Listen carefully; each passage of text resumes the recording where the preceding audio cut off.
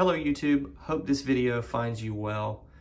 Today we're going to look at the Alden Horse Bit Loafer from their Cape Cod collection. I have had these shoes, I think 2 months ago marks 10 years that I've had them. In that 10-year period, I have worn them, I don't even know how to count how many times. I've worn them in the summer, the winter, spring, fall, snow, rain, in an office building, and out in the middle of a field for, different family gatherings or weddings or funerals, you name it. These shoes have held up incredibly well. I have never polished them. I have never put any leather conditioner on them. I've never put any, Saphir sole guard on the bottom of them, and you could never tell it. The leather is still just as buttery soft as it was the day that I tried them on for the first time. These shoes, unlike really any other dress shoe I've ever had, and some are better than others as far as how they feel when they're brand new, as far as their break-in period. These felt broken in from the moment that I tried them on and have remained arguably the most comfortable dress shoe I've ever owned. These were the first kind of real, I hate to use that term, don't want it to sound too disparaging, but these were the first what I would consider real dress shoe that I ever owned. Up until this point, I'd had Weegens and I'd had Cole Haans back when they used to make a bit loafer. They were actually pretty decent, especially for the money and the availability. But that was back when they were still made in Italy, and then they went to a period where I'm not really sure where they were made, and quality kind of went downhill from there, and then they quit making them entirely, but that's for another video. But I also had a pair of, not Cole Haans, Allen Edmonds at the time, which I might do a video on those. I still have them, just to kind of see what 10 years of wearing an Allen Edmonds shoe looks like. But I say all that to say this: these shoes have held up amazingly well. I have zero complaints. I still wear them on a regular basis, if not once a week, close to it. I've kind of throttled back on wearing them just because they're irreplaceable, really. Alden doesn't make these anymore, and they have been discontinued probably since around the time that I bought them 10 years ago. That being said, I'm not 100% sure that Alden actually made these. I have a feeling, based on what I heard from gentlemen I used to work with at that menswear store, that they were made by Rancourt. I don't personally believe that. He would know better than me. I kind of have a subtle gentleman's disagreement with him just because of the nature of the shoe as far as how it physically looks. As far as Rancourt, how they make theirs, I actually believe personally that these were made by Oak Street Bootmaker. Oak Street Bootmaker offers a horse bit loafer that looks basically exactly like this. The only difference is the leather is slightly a different color, and their sole color is slightly a little bit different color. But other than that, the horse bits look the exact same size. This band here is proportioned the exact same way. To me, everything about the shoe looks like an Oak Street Bootmaker shoe.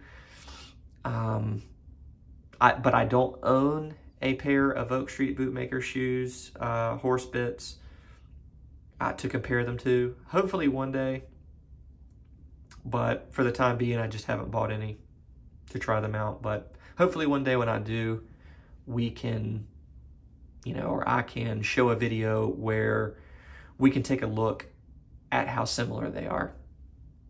But that being said, enough of my rambling. I want to show you the shoe. So like I said, these have been worn, everywhere, in every condition. And there's no creasing. Sorry, they're a little dusty.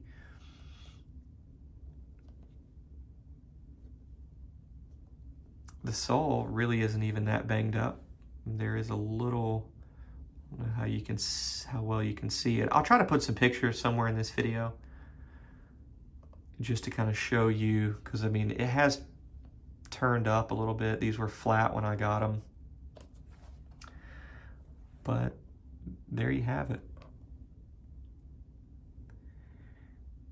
Here is 10 years worth of wear, rain, snow, sleet, sunshine.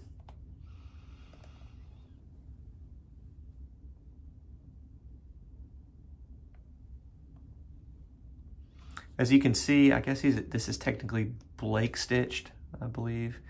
As you can see, it's starting to wear down to where it's getting to the point that some of the sole's thread is starting to be flush, because as you can see, there's kind of a little channel here.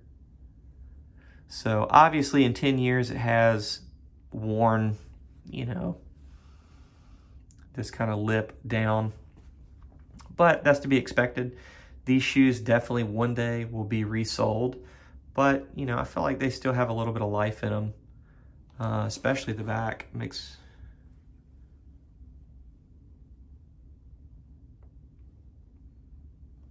it hard to want to get them resold when, I mean, they're perfect. Here's the inside of the shoe. It's held up extremely well. I guess these are a 10. I thought they were a 10.5, but I guess they are a 10.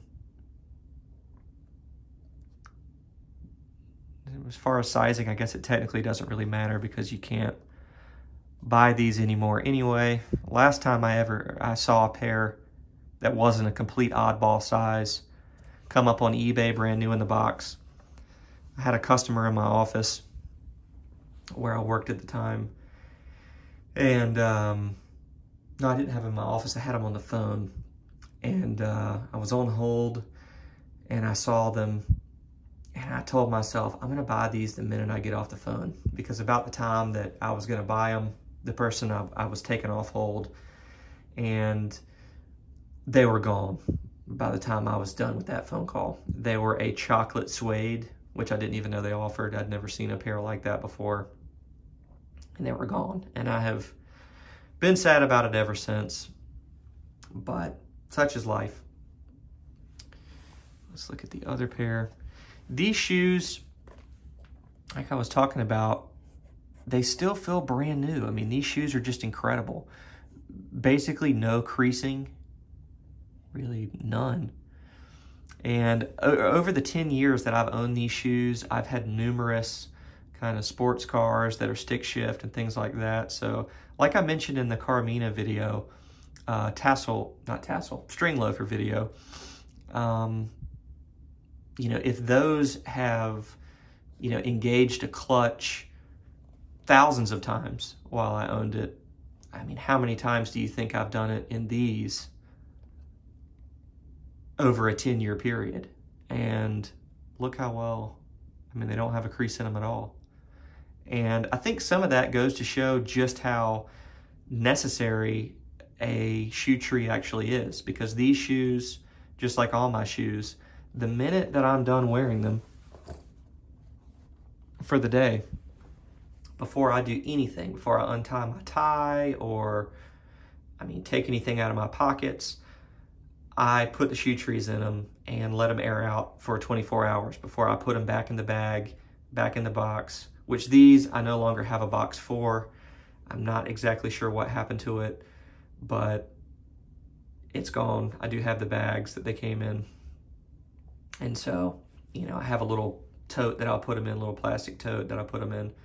But I think that's why they've held up so well. And like I said, I do plan on getting them resold, but I just feel like they still have a little bit of life in them. And I have cut back on wearing them just because I can't replace them. But that's nothing really to show. There's not really anything else I can really say about them because I don't have any critique. There's nothing about them that could be better. Only thing that could be better about them was if they were still in production. So Alden, if you're seeing this, please make these again. These are definitely my favorite dress shoes probably ever. I think everybody should have a deal sled, you know, style shoe in your wardrobe.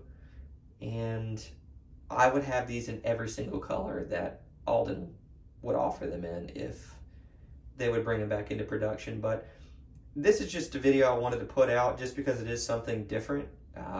You know, anybody can get a pair of shoes from somebody or from a company, do a quick review and, you know, say they've worn them or, you know, have some sort of limited opinion on them. But how many people can say, well, here's a review of a pair of shoes that I've had and worn and enjoyed for 10 years and this is what they look like. So, you know, just thought it would be fun to do something a little bit different and give you guys an idea of if you take care of your shoes. And what's interesting is it kind of made me kind of cringe a little bit to realize that in that 10-year period, I've really done no care on them, you know, other than dusting them off if I walked out in the field for a funeral or something like that. There's really nothing that I've done to, other than shoe trees, to maintain these, and that's how well they've held up. I think it just goes to show, you know, just how well these shoes were made and how well the leather is. The leather feels just as buttery as it did the day I bought them, and I've never put any conditioner or polish on them whatsoever, and not on purpose. I just never felt the need. You know, where other dress shoes, they would start to feel dry or, you know, there would be some sort of idiosyncrasy about them to where, okay, yeah, I'll put some polish on them or I'll condition them or something like that. And with these, I've just never needed to. So enough of my rambling. I will try to put some pictures somewhere in this video. Maybe I'll do it here at the very end, just to let you see kind of how they have turned up in the front, just a little bit, just to kind of show you, you know, the wear on them.